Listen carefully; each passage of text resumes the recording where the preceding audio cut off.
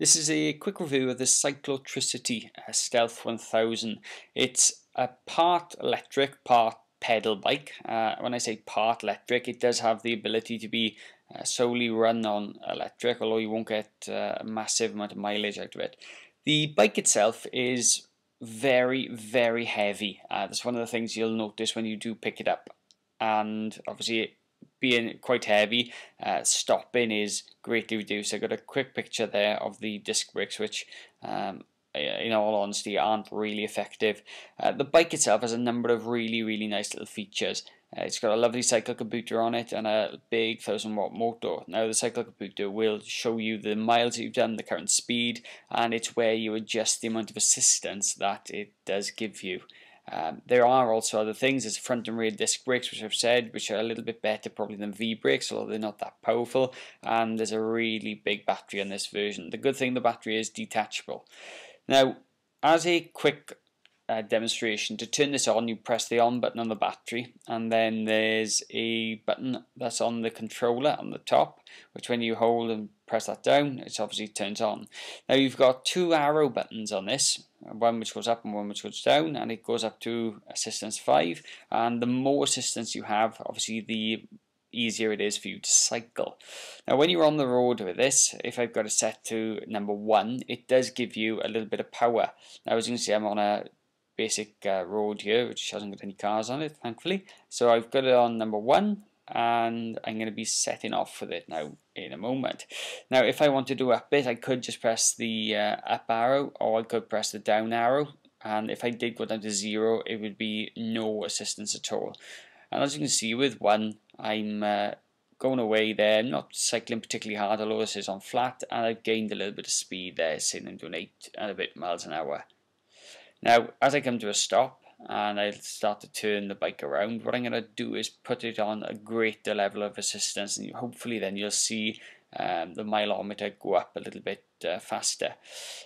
Now, the one thing you've got to remember is if you've got more assistance, it is using more energy out of the battery. And I know I'm a bit shaky with the camera, but it's quite hard to cycle with one hand and video with the other. But as you can see, I've gone up there to 10 miles an hour very quickly. And that's with the extra assistance. You can do a number of other things. So you've got a throttle with this one, which is an optional extra. And if I just quickly turn the throttle, you can see it is actually moving. Now just to let you know on this picture, I'm not actually cycling here at all. I'm just using it like a sort of electric moped, and as I'm going along I can basically just throttle it as much or as little as I want. Thing is the cycle computer. The cycle computer is brilliant. It's got a mileometer on it, it's got a speedometer on it, it's fantastic. But I say cycle computer, it's not to do with the cycle computer, it's to do with the setup of the overall bike. When you put the assistance down to 0, it does become a very heavy bike to cycle with. Probably down to the weight, and that's the next thing. The weight of this bike is incredible. I don't know the actual weight, the official manufacturer specs, but it is a very heavy bike. So heavy, in fact, that you wouldn't want to have this over your head for a long period of time. The back is obviously very heavy because you've got that big motor that is obviously attached to the back there.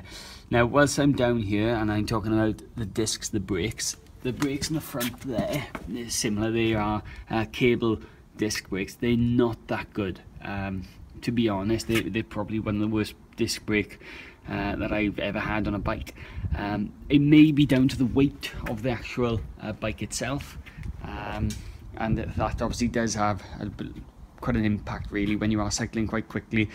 And you need to stop. You really want the brakes to be pin sharp. Now I'm not that heavy myself, I'm 9 stone sort of 10 and so forth, so I am got a lot of additional weight on the bike, but that does sort of, it does worry me if you've got someone who's slightly larger. The battery pack I've got it actually on charge here now, taking it off. It takes up quite a lot of room there, so you can see you haven't got really a room for a bottle unless you were to attach it to the cross there. The back there I've put some sort of, I don't know what to call it, bags I suppose of some description. The bags were from Lidl's when they had the cycle offer on. The reason I put the bags on, they don't really look that nice, but if you're carrying anything like sometimes I put my Surface Pro in there, or a laptop or a camera or something like that. It's pretty nice to have it in there and not have it on your back. When we bought the bike, we bought these with it. These are the mud guards that they will sell you. I've got to be honest, I would not buy them. They are very, very, very cheap. The back one is actually broken already. There's a clip, and I don't know if you can just about see it. There is in there a cable tie holding it on. It's not the best quality, but you're not really paying for the mud guards. You're paying for the overall quality of the bike. Just to show you as well, the cabling is really well hidden. As you can see, they've drilled into the frame of the chassis, and all the cabling is routed through things like this. Apologies for the condition of the bike, because I haven't cleaned it since I've been out there. Something that some people have asked as well, friends of mine, they said, what have you got on the front? Well, you've got a single gear on the front. I don't think, I suppose you probably could change it if you really wanted to, but obviously that's what it comes with, the single gear. And then you've got the gear in at the back there. Again, another quick video there with the Shimano derailleur. The overall bike is pretty nice. It is good, especially when you're cycling up a hill, because it takes a lot of strain out of it. So if you are looking for a bike which is good for commuting, you don't have to put a tremendous amount of effort in, and you're only going a relatively short distance, it is a very, very, very good bike. And for the money of it, I think this was about £1,400, especially with a 1000 watt. It is quite powerful. One thing to bear in mind though, the manufacturer does claim a 30-mile distance with it. I haven't taken it 30 miles. I've done probably about 15 on it on a single run, and the battery then was looking a little bit low, so I don't know how much more I could push it. But where I live in Wales, you've got hills every so often, so obviously that takes out quite a lot of power from the battery.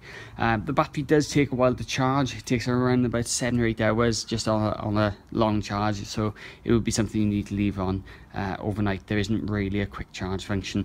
One thing I forgot to mention as well, the shocks on this are, if I just show you, they're relatively good. They are slightly adjustable, so you could make it a little bit stiffer, but there is no rear suspension on this, so everything is lumpy and bumpy. One really good thing though, the seat is actually quite nice. However, the standard, I don't know what this mechanism is called, but the standard bolt that came with it sheared completely on one of my first rides, so I've had to replace that. Nothing really big, to be honest, just general wear and tear. So overall, it is a pretty good bike. If you are thinking of getting one, you know, yes, do it. The company Cyclotricity, they are pretty nice to deal with, and they will sort of do a little bit of a deal if you are looking to buy something fairly soon. If you've got any other questions, please don't hesitate to ask, and if you want to know anything, leave a comment.